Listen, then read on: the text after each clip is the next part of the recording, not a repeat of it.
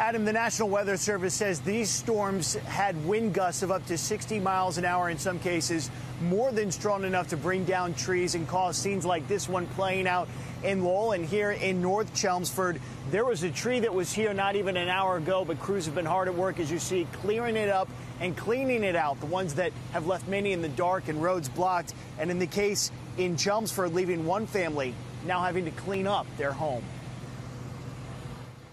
Michelle Filoon and her husband spent the day on the Cape.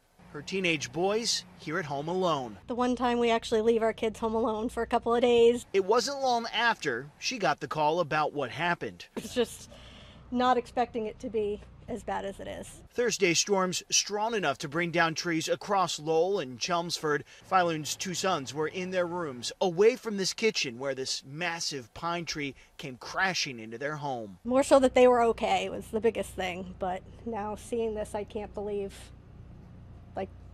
I just can't believe it. What do you do now? Exactly. I run a home daycare. So that's going to be put on hold for a little while, I guess. I got to call those parents and let them know. And I mean, thank God I was on vacation because I could have had a house full of little ones. As the Filoons searched their home, one thing was still missing: their cat, Zoe. After searching high and low, Zoe. She's so anxious. They found the cat hiding under their bed. Such a relief. I mean, they're just as much as my human kids to me. So glad to know that she's good, she's okay, and we'll take her over to the grandparents and figure out from there.